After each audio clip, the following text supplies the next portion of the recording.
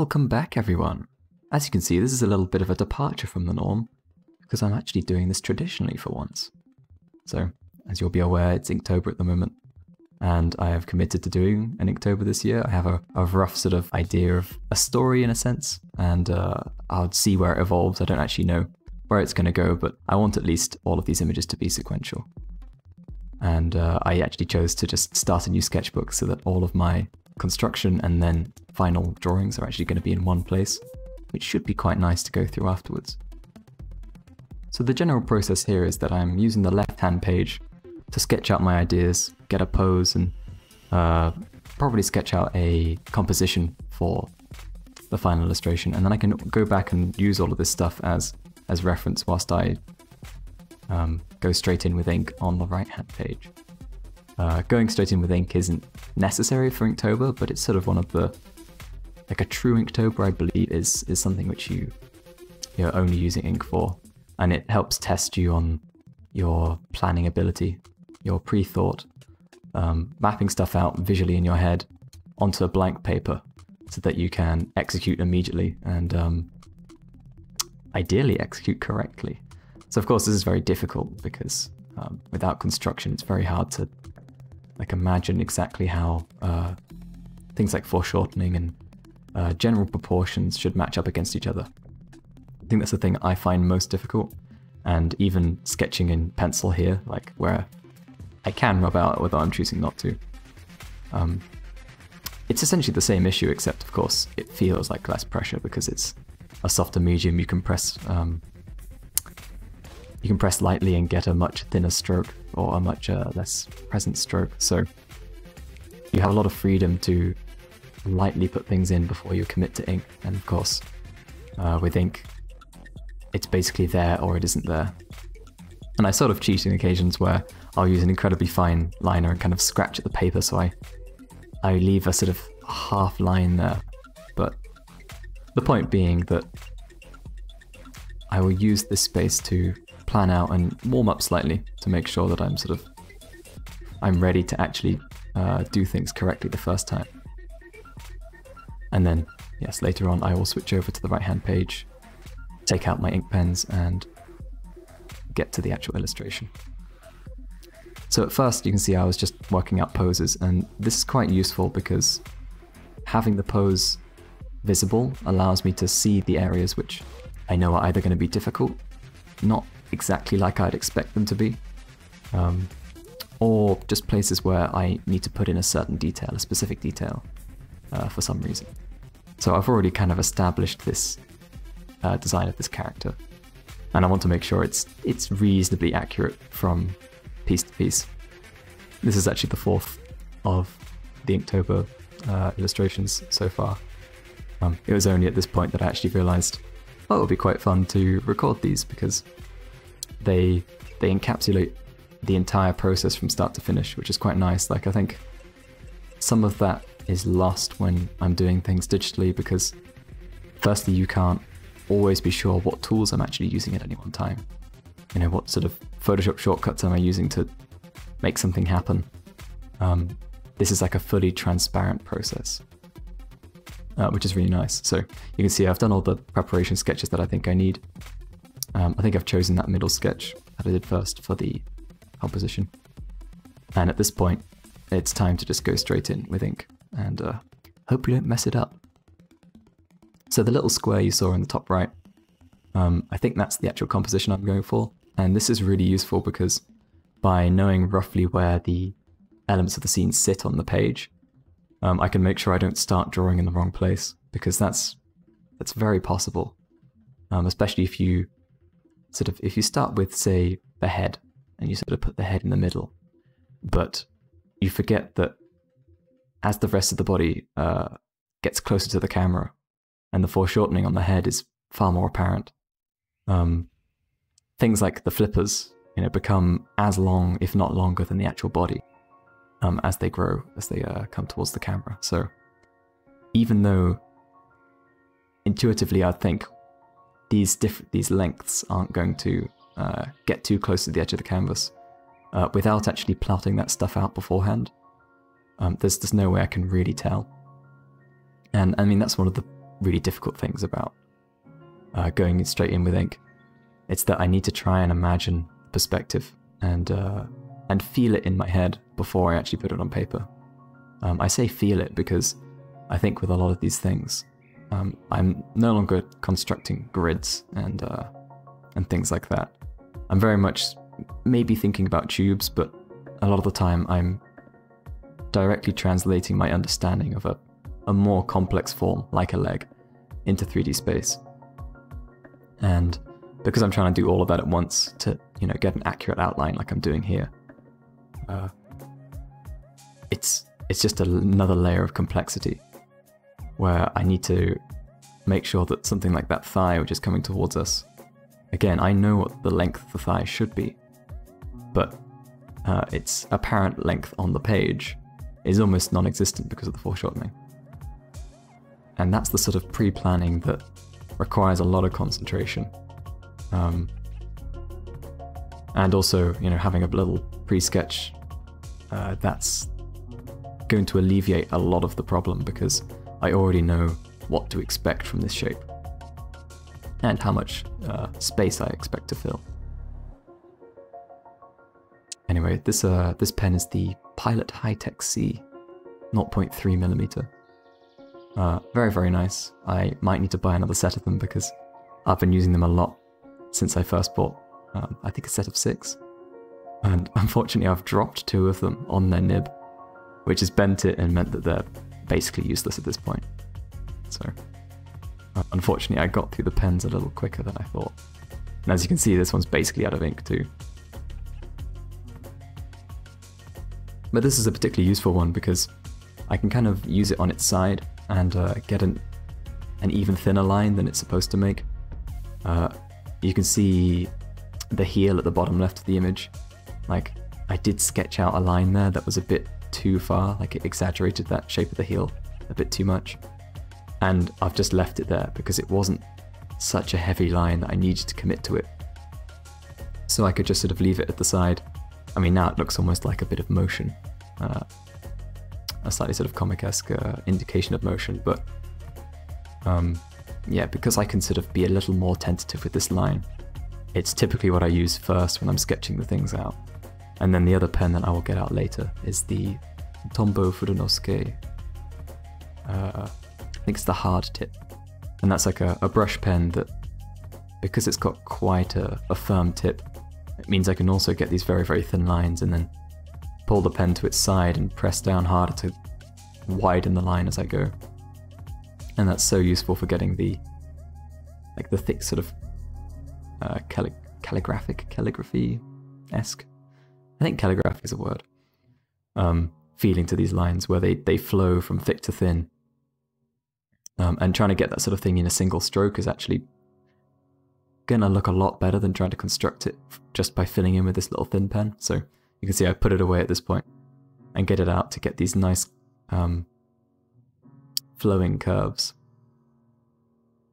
And of course, in general, what I'm doing here is that I'm using the thicker lines just to denote stuff that's actually closer to us. So in general, my thoughts on this are that if you imagine this character was actually a cardboard cutout, and they had an outline which existed in 3D space, and you kind of just, you flattened them relative to you so that their head was further away and their feet were closer to you. Obviously they wouldn't look exactly like this, the overlaps wouldn't work, but the thickness of the lines as they get closer to you would obviously get thicker. But beyond that, the things that are foreshortened the most would remain thick compared to the things that are essentially perpendicular to the camera.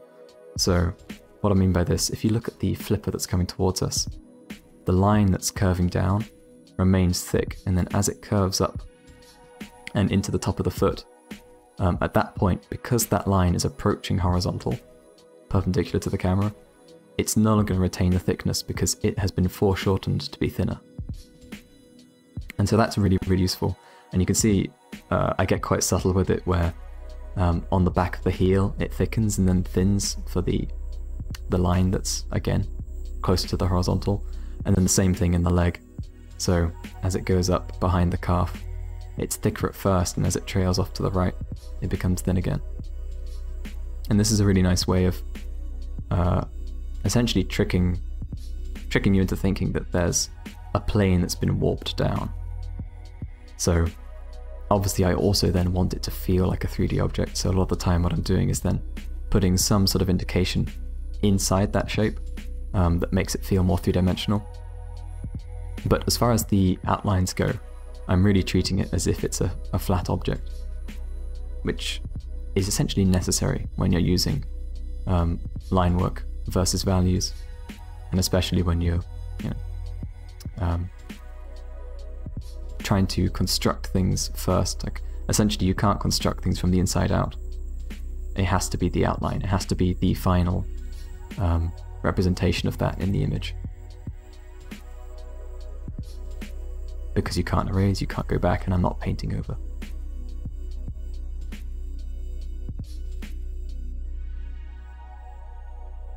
Anyway, bottom left you see Octoplushie. I figured it would fit the theme pretty well, seeing as I have a couple of those sort of cute dumpy octopi in the previous illustrations. I figure I'm going to put them in all of them, at least whilst this story remains underwater. I think I'm going to have little octopi the whole time. He's a little felt, stuffed felt toy that I made, God, maybe like 5 years ago now. I'm very tempted to go back and actually start making cute things like that again, because there's something lovely about, firstly about doing traditional, but also just making physical tactile things that yeah, I can't really replace with digital work. You can see on this back leg I'm choosing to make it a single, it's not quite a shadow because the material of these flippers are also dark, but I'm blocking it in completely. And I generally will draw out the outline of any sort of highlight that I want to leave within there. So here I'm going for a shiny black material. So I want there to be like a nice clean highlight running through it. And you can see I drew that out with the fine liner. And the thing to be really careful is that when you're drawing it black on white, you perceive it with the thickness of the line. So you perceive it as thicker than it actually is. And when you go to fill it in, the thickness of the line becomes part of a shape, which means it actually encroaches on the highlight size that you thought you had. And of course in this case, the thinner the better, as long as it remains readable. You know, I want it to have that fine, realistic feel, but it's really worth thinking about when you're approaching something like eyes, for example. In a piece I've done elsewhere, I drew out 2 little circles for the eyes, and they were the size I wanted them. But when it came to actually fill them around with darkness, they become a lot smaller. At least you perceive them as being a lot smaller. So it's worth bearing that sort of thing in mind. Obviously you can't go back and change it when it's in ink, and so being very careful around those areas is also important. Like if you rush it, then you're more likely to accidentally put a line or just encroach on the space that you're trying to leave blank. And so really it feels very much like the sort of discipline you need to use when you're doing watercolor. Not that I really have any experience with that, but planning ahead where you want negative shapes to be is really, really important. And so that's why a lot of these lines that I'm doing up in the right now, I'm leaving them kind of broken. So I'm leaving spaces and gaps, so that if I want to put something in front to add to the depth of the piece, I can quite easily. And with this piece in particular, I want to put in, and I call it this underwater life, to make it feel overgrown, like old and taken over by nature.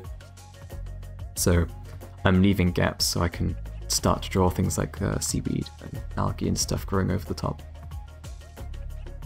And the other thing that I'm utilizing this piece is that by having block colors only in the character, which is the closest thing to us, and then relegating the background to only thin, broken lines, I'm essentially giving them depth. So as an alternative to having value groupings that are closer together and feeling washed out. I don't have any of that at the moment. Like, I do have values, but it's basically on or off. And there's no color to speak of. So I have to use other techniques to try and make something feel like it's low contrast and unimportant background detail. So obviously in this case, it basically just means keeping the lines as thin as possible and like not creating fully connected lines. So it feels a bit more airy. So you can see I've put in the rough structure of the cockpit of this big sunken vehicle, and in those windows, to sell the depth of them, I have the outward shape with its cutouts, and then I have that inner line to add that secondary level and give them the thickness that you'd expect. And you can see quite clearly on that one of the beams in the middle, sort of in between her two hands, I've highlighted the thickness of that beam so that where it overlaps that secondary line, it becomes more obvious. And this is something which I've started to do in quite a few places, like bringing attention to small corners like that so that it really accentuates the depth that it creates. And then in other places, I think just in small corners, I'll fill in a slightly thicker chunk of line.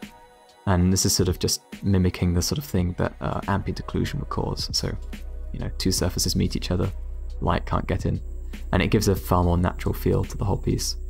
Generally having a bit of movement in how thick the line is a great way to make it feel more natural. And you can see I'm doing the same thing to these little flapjack octopuses, sorry. I'll draw out their little tentacles, and then in that gap I'm thickening the line and making it clearer that is like a cutout shape. Again, because we associate the little pockets of darkness with holes, with things where ambient occlusion would be found.